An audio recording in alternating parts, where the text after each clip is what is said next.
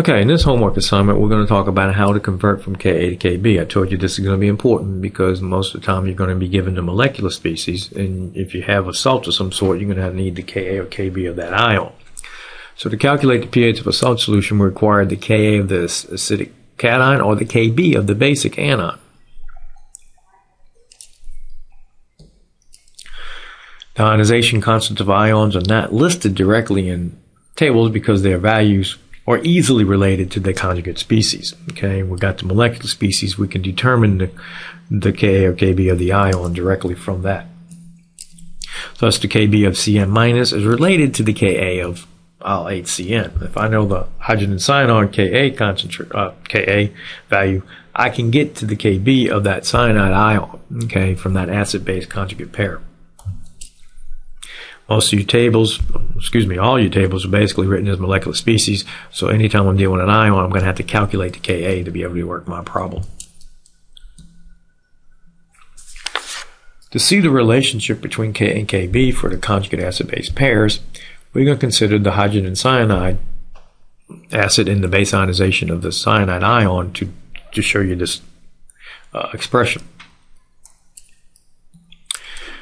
I got hydrogen cyanide plus water gives me hydronium ion and cyanide ion. Okay, basically it's an acid base. I got my acid hydrogen cyanide donating the proton. Okay, donating that proton over to the water, forming hydronium ion Cn minus. So basically we got an acid hydrolysis, so I have a Ka. Well, this Cn minus now can undergo some base hydrolysis, okay, because it can accept a proton. So now we can write that base hydrolysis to be Cn minus plus water. Well, the water is going to donate the proton to the Cn minus, which gives me HCN plus OH minus. Since this is a base hydrolysis, it's a Kb. Now you should be able to write these reactions by your own by using the Bronsted-Lowry concept. Acid donates proton, base accepts a proton. Now if we go ahead and take these two reactions, okay, if we take these two reactions and add them up, what's going to happen? Well, first off, you're going to notice that HCN is on both sides, so what happens there? They cancel out. You also notice that Cn minus is on both sides, so that cancels out. If I add the two equations together, what do we get? Water plus water gives me hydronium ion plus hydroxide ion. Does that equation look familiar? Do you recognize that equation? Hopefully you say yes, okay? And what is that equation of? What is the relationship between water plus water give me hydronium ion and hydroxide ion? That is a relationship through what K? Kw. And what do we do when we add two reactions together and we get a reaction and we get a K value? What do we do with the K values to solve for that overall K? That's correct. We multiply them. Okay, so in this case, we're saying that Kw is equal to Ka times Kb. That goes back to a previous assignment. When we add equilibrium expressions, we multiply the Ks to get the overall K.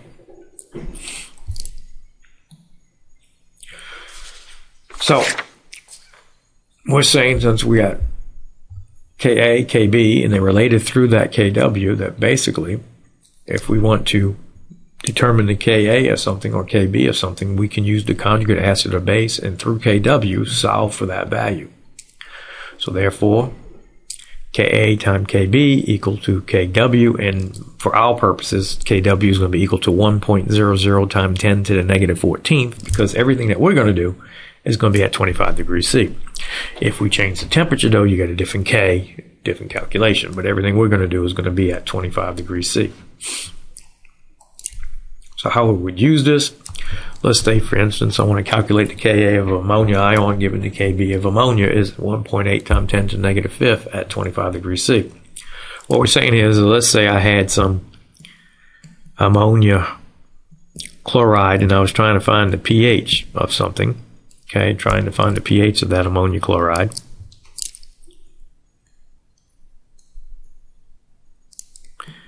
Okay.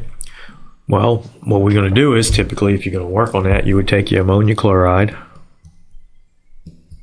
and you always take that soluble salt and break it up first, so you would get your ammonia ions plus your chloride ions, and we're saying the chloride is neutral, don't have to worry about it, but then I got to worry about that ammonia. So you get your ammonia ion plus your water. Will give you ammonia plus hydronium ion. So